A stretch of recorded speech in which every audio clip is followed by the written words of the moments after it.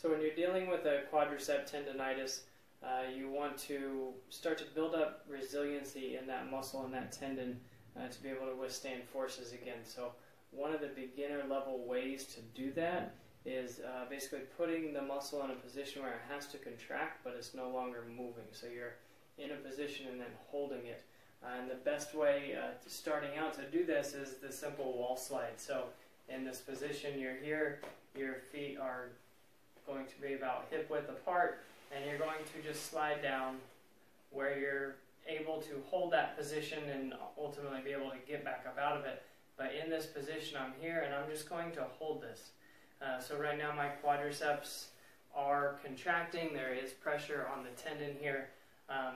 So I'm just going to hang out in this position for about 15 seconds and then slide back up out of it. And then I'll repeat that 3 to 5 times. But then ultimately you want to be able to start to go lower and then progress off of the wall into a more of a static squat position.